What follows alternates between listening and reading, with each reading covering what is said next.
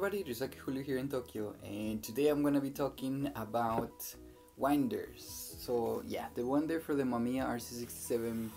Well, this one is a Pro 2 version, is a winder 2. I do not have the Pro 1. You guys know already how much I recommend to get the Pro 2 instead of the Pro 1, but some people still get the old versions, and I want to talk a little bit about it. It doesn't really change that much, but it does have a few different things from the Pro 1 version.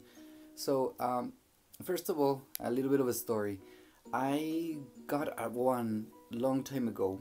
I ordered it through eBay, as many of you do, and I don't mind. And when I got it, I didn't have the batteries to put on. It does use six AA batteries, and I didn't have the batteries or the time to go buy them, but I really wanted to try it out. And I saw that this Pro 2 version has a DC 9 volts in over here. So I figured, I looked for in between my cables, and I found out I had a 12 volt one from a laptop. So I thought, well, it shouldn't be much difference, right? So I put it in, pressed the start button, and I saw some smoke coming out. Of course, I burned the electronics. I unscrew everything out, I pull it out, try to fix it. Maybe if it was just one thing that burns, maybe I can replace it. I couldn't get it to work, so yeah. And then the next one that I got, I had another issue, but I'll talk about it when I go through this thing. So what is this thing, right? So this is called the power winder, and the power winder fits right under your RC camera right there, and attaches to a tripod socket, because it has a tripod input over here. If you see the hole here is a little bit bigger, is because of my double grip setup that I have. I actually couldn't find the little screw like that size, so I had to use the big one. I found that one, and I'm using the bigger screw. This is just a really little attachment that you see that, so you can unscrew that, and it will be like a step down of the hole. So it has a thread, and then inside the thread it has another thread. And this is the same thing that it uses here. This is without that thread in there. I can take this out of here and put it in here. Basically what it does is it recocks the shutter. So in the lens it has the shutter that, you know, that closes the leaves over here. It winds it back up. It also moves the mirror. The mirror, when you shoot, the mirror would come up, and then advances the film. Of course, whenever the shutter release is activated, either on the camera or by any means of electromagnetic shutter release cables, or this thing has also a wireless remote that you can use. So over here is the plugs for the electromagnetic conductor over here. It does provide some electricity as per the remote shutter, and you connect it over here, and you can tell the camera, okay, go ahead and shoot. You can see the previews and whatever. So you can use another type of triggers and stuff like that. And basically, if you trigger over here, if you trigger over here, or trigger with the button over here, the shutter release button, it will actually go ahead and wind and do the mirror lookup and everything like that. So either if you're using it in a studio or on location, this is actually really helpful. The reason why I got it is because when I'm using a digital back, I usually have the cable, I used to have the cable from the lens to the back, and it's like all here, and when I'm winding this thing, I'm usually like tripping on the cable or pushing it out when I'm doing this. So I wanted to have something that I'll just push the button and it will do. I didn't need to do this all the time, because for the digital back, the cable connects from here to the lens, so I would have it like dangling here, and every time I'm like trying to hold it and moving it was just bothersome for me. So I thought, if I have a winder, just place the winder under it and then trigger. I didn't realize this thing by itself is like 500 grams, a little more than 500 grams actually, is 530 grams without the battery. So when you add 6 batteries in 500 grams, that's a half a kilo. So plus the 6 batteries, I mean, it's too heavy. And this only makes the camera more sturdier, if you want to put it that way. Now, this thing takes 2 types of batteries, either alkaline or manganese batteries. The alkaline batteries, you can actually use the NICD batteries. this one, the Winder 2 version, has basically a battery test. There's two little buttons right there, and you can actually test it. And obviously there's a special AC adapter that goes in here, and it's sold separately. It can be used in there. Just in case you're in a studio, you don't want to be using the batteries, you can plug this thing into the plug and whatever. Film transport. This one transport the film every 1.5 seconds, so it's a little bit faster than the old one. The first winder, it takes around 2 seconds, and this is like 1.5 seconds, so it's a little bit faster. And according to the speed of shooting of the digital backs, usually it's 1 point something seconds, so it's actually pretty good. It doesn't let you shoot as fast as with just pushing the trigger happy. Would slow you down a little bit to shoot for the digital back, and that is just perfect like that. Now rolls, around 120 film, if you're using the alkaline batteries, it would give you around 50 rolls in a whole charged batteries. And if you're using the manganese batteries, it will give you like 20 rolls, and if you're using the NICD batteries, then it will give you around 30 rolls. Of course, these are tests that Mamiya did in laboratory with normal weather conditions and our room temperature and stuff like that. If the room temperature gets colder, the batteries don't work as well, etc, etc. After the film is finished, it would automatically start winding the film for you, and it would just like do a loop, and you can see it like shooting like click, make it click, make it click, and I'll show you guys there. I have one film over here. It's not expired, and I'm just gonna use it to show you guys. It's a Provia 100F. I'm not gonna shoot anything. I'm just gonna do dummy shoots so you can see how this will work. This has some kind of electrostatic kind of prevention kind of system. So in rare cases, the manual specifies that these can be affected by a strong electromagnetic wave, and it would make it work a little bit funky, and it says in such cases carefully use this product. I never have encountered anything like that, but except for the problem with the first one about the batteries and stuff like that, that I didn't even had and stuff.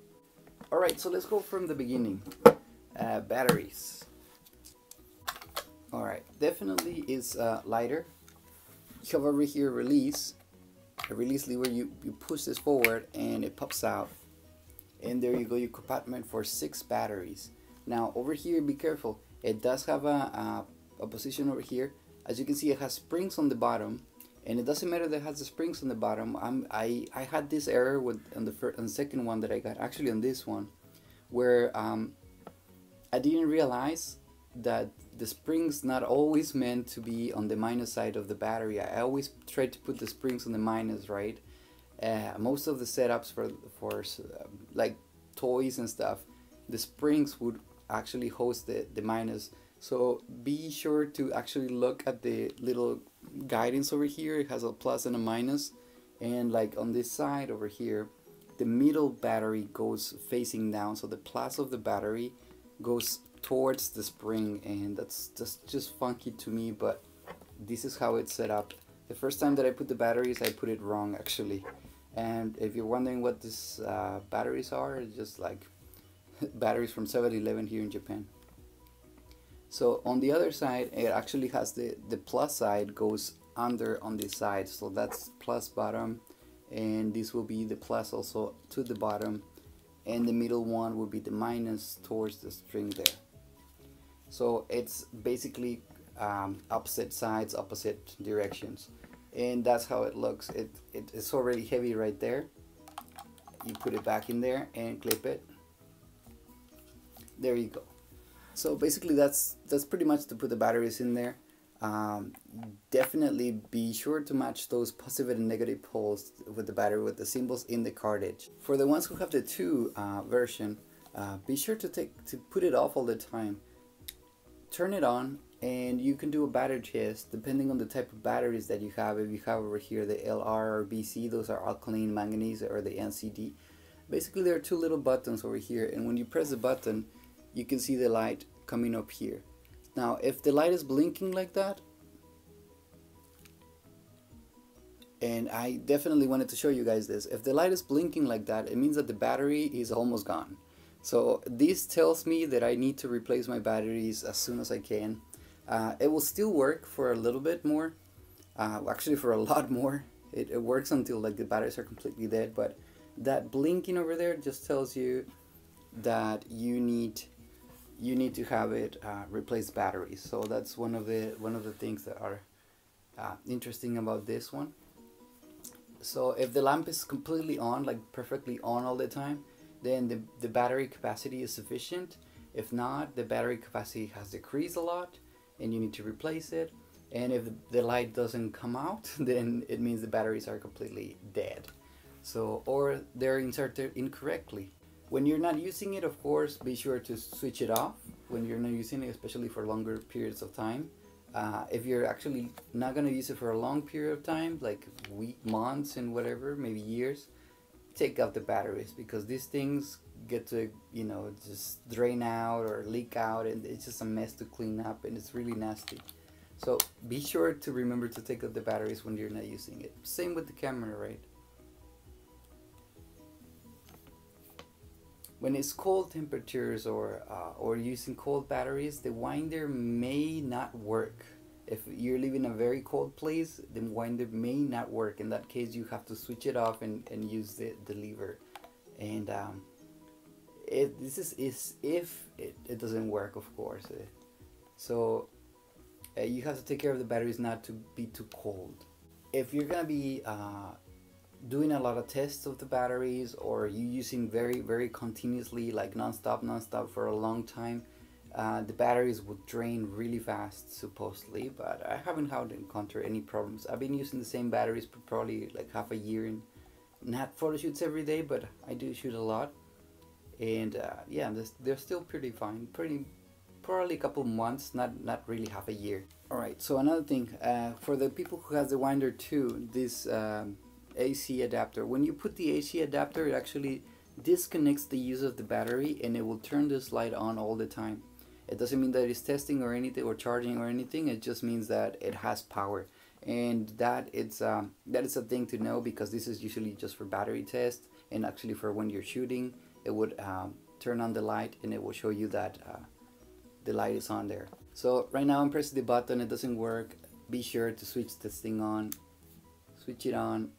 There you go, there's my blinking light there that I need to replace the battery, so I'll be thinking of replacing it very soon. Another thing is, do not mix battery types.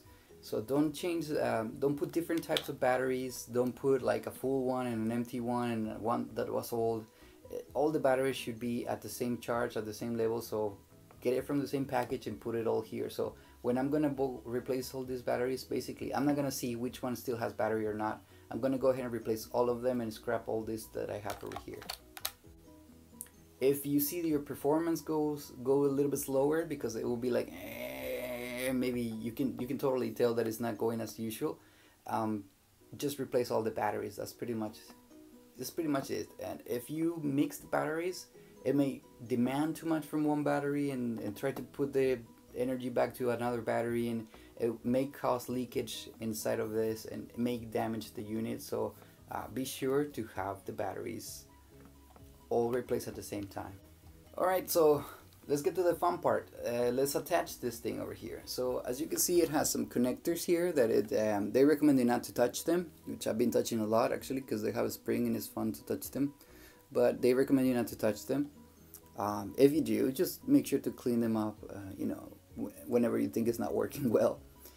These are the alignment pins, and this is the screw for the tripod, and you can manage it through here. Over here, this is a security key over here.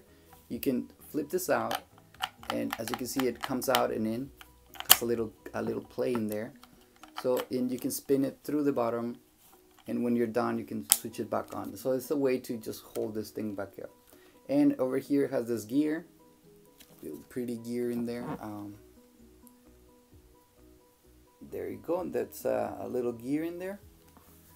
And this gear is the one that is going to be used. Now, when you press the start button, I did just press the start button, you can see the gear comes out. and that's pretty normal. It will be there for a while, and then it would retract. That is normal. The gear comes out to try to get to the gears in the camera, and it will start back on. Now, don't be afraid. If you push it, you can actually push it back in. You see, I'm pushing it back in while it's spinning. That's normal. It's nothing to worry about. It spins that way, and that is perfectly normal. All right. On the camera, we need to get the winder coupler cover, which is this one over here, and it just slides to one side, and it reveals a gear under the camera right there.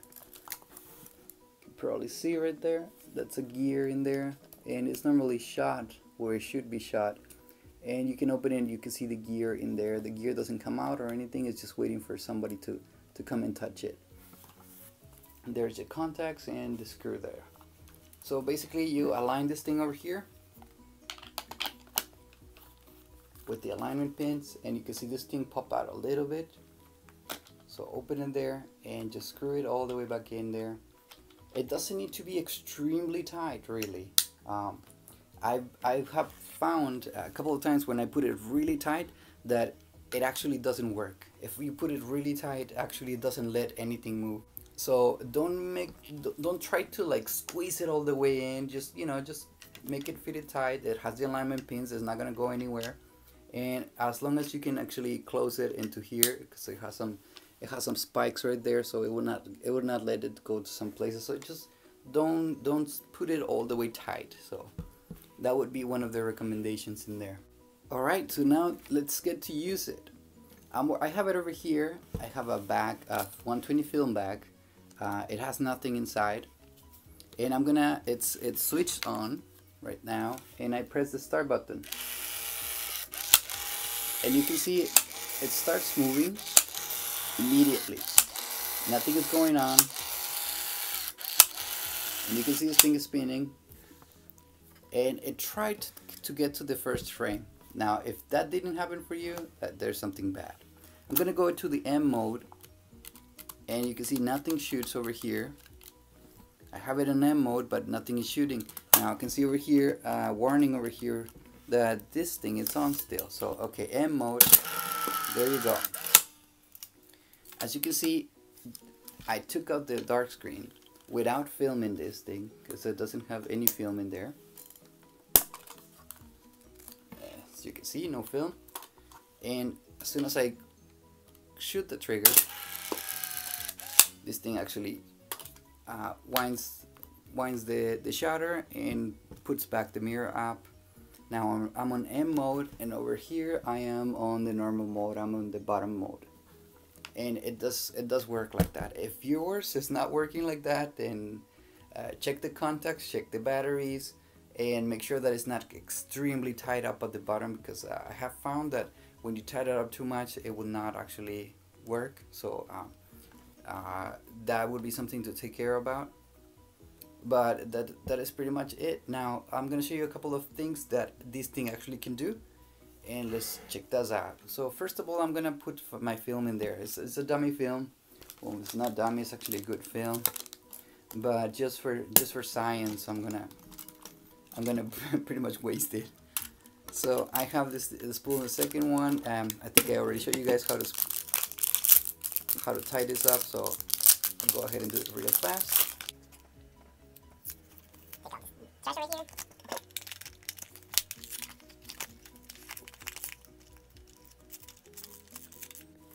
And you have to go ahead and put the start line over here. You align it on that arrows over here. And why am I repeating this? Is because this is how the winder actually starts. You see that start, it's a line in there. I put it back in here, close it, and now it's the time to actually turn this on and press start. So I'm gonna show you over here. There is the red with the S, which is the start right there. I don't know if you can tell. I'm gonna press the start button over here, and as you can see, it just went bananas. Now I took away this thing from the M to the middle part. If it was on the M and you press the start where you have film, it's not gonna wind it. You put it on the middle and you press that start. Now I press it again, nothing happens. It's just waiting for me. It left me at the first shot over there, and I'm gonna go ahead and do the tests. So there you go. I shot it. I shot again. It's winding, and this thing is moving towards the next shoot over here. There you go. That's number 4, number 5, number 6, and I can hear it. It's kind of slowing down a little bit.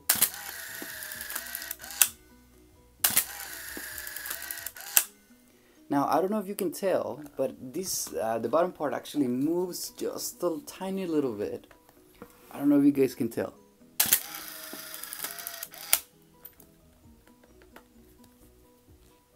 Maybe like that. Now it finished the roll, and without me pressing anything, it's automatically winding the film.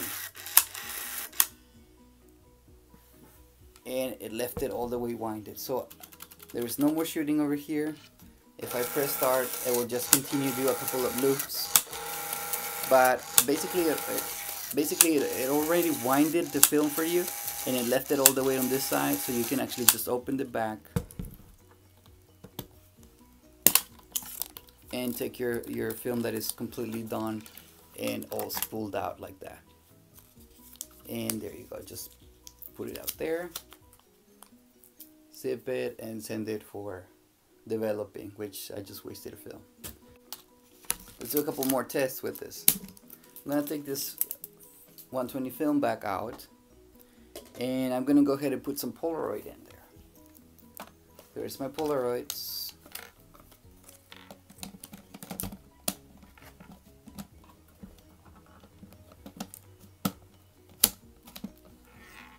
And Polaroids, it's on the middle part, but it will still shoot. You see, the Polaroid still has the dark slide cover.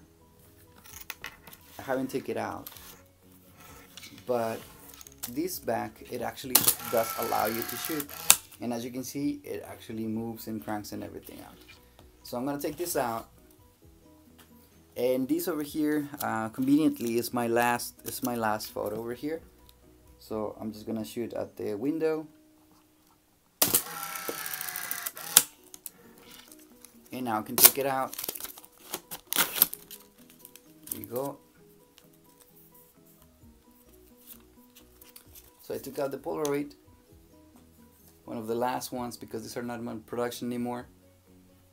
And now I don't have anything, and it didn't notice that I finished the Polaroid. It didn't start winding up like crazy. That only happens with the 120 film.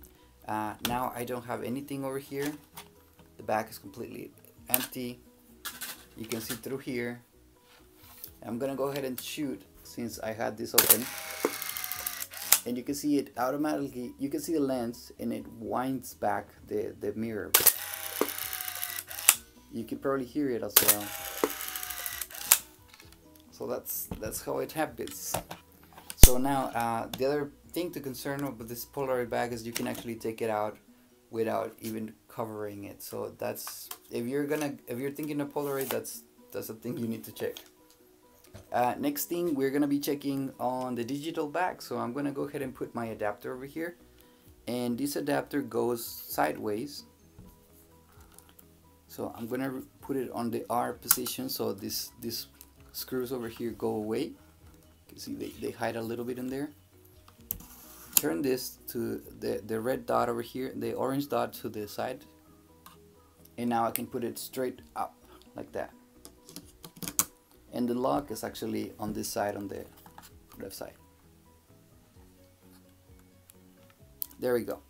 Now let's get a digital back.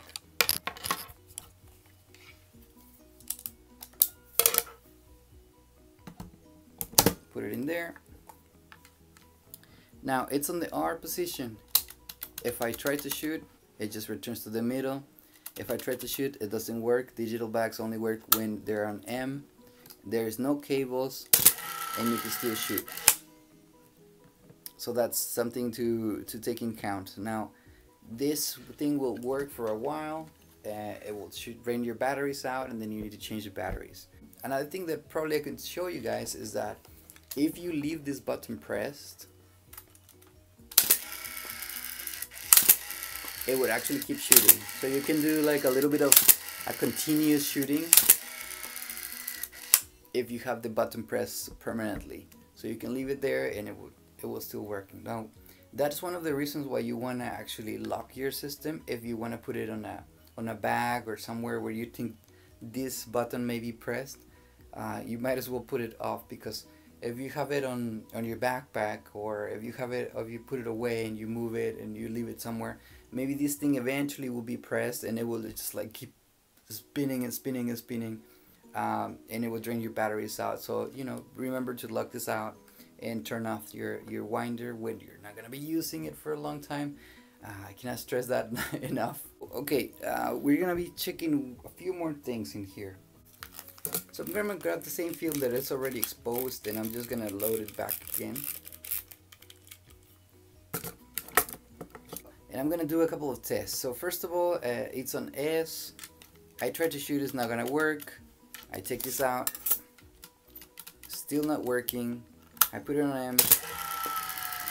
It did shoot, it did wind the mirror and the shutter, but it didn't change from the S. So in that case, of course, press the start button, and of course take it off the M. You see, I'm pressing the start button, nothing happens. Take it off the M and press the start button. There you go, and you can see it spinning right there. And as soon as it got to 1, it will leave it there. Now let's say I took the shot, right? So let's say I'm on M mode. I took the shot. This thing didn't wind over here. And I'm like, okay, I'm done. I'm gonna go ahead and put this away, and then maybe use the camera a couple more times. And now I wanna shoot normal, but I'm over here. So I'm still in frame number 1. Of course, I can put it on M again and keep shooting, but it's not gonna let me shoot until the next frame. So what if I need to change to the next frame and I don't want to do this lever thing? You can actually just press start, and it will advance the film that it's missing.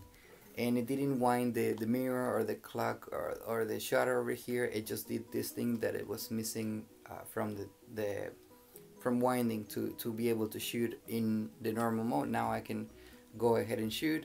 If I had not that on there, there you go. Now I can go ahead and shoot, and it wind me for the third one. Now I can go ahead and do the M. I'm doing my double triple exposure. So I shot maybe a landscape, now I'm shooting a phase, there we go, and now I'm shooting something else. And as you can see, as long as it's on the M, the camera would actually, it sounds like it's moving, but this thing is not winding. So it's still my third exposure. Now when I move on, I go to the middle and press start, and as you can see this over here, it spins. So now it left me on the 4th frame. That is one funny thing, well, one thing to consider when you're using this. Now I'm gonna talk a little bit about the wireless system. So wireless system, basically you have a remote control. Basically, what is this thing called? One of those things from the TV, an IR, and you put something in here. Now it's a little stick like this big probably, and you put it over here. You slide it in there, and you connect it to these pins, and basically you just point that thing and send the signal over here, and it will actually trigger the shot.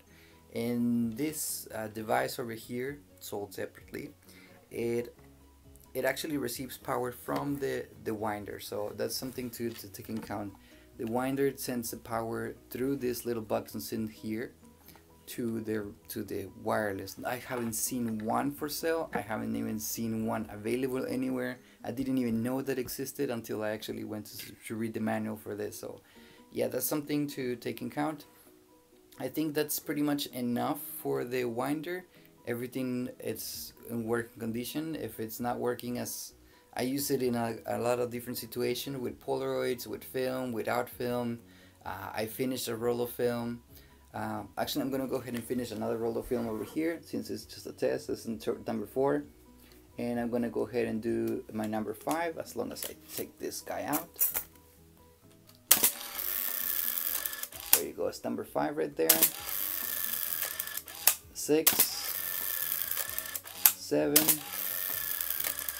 8, and there you go. You can see now it's struggling now. The batteries are pretty much run out, and that is perfect. I wanted to show you guys that. There you go. Now it's just completely not even wanting to shoot. It says that it's needing some crank. This thing is not working in there. Oh my god. So I come over here, test it. You can see it's blinking really fast. It says you need to replace those batteries right away. I don't know what's going on. It's stuck. Oh my god.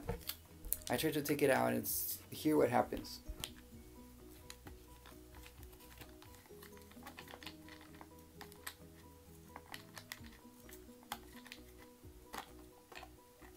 There you go, it's all the way down there. Now this thing still doesn't shoot. It tells me that I need to crank it. It's giving me that lever error. But I cannot move forward. The lens is actually closed down. I didn't actually open the lens. Oh my god, what am I gonna do? Don't worry. We are all cool. The camera is not bricked or anything. Bring it all the way back to the emergency mode. Still not shooting in any mode. But now I actually can crank. So basically, it didn't have the power enough to open the lens. Basically, I just left it closed like that. Not a big deal, really. Don't be scared. So there we go. It's not shooting anymore. I need to crank it. Let's put this winder back in there. Let's see if it has some juice left.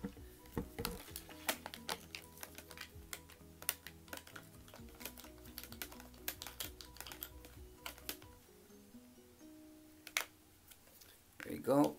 Let's see if we can shoot it. Nothing. Let's press start. And there you go. I tried to do the 8.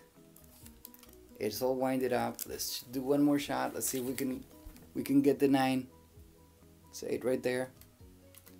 And yeah, I can't get the 9 there because this thing is in again.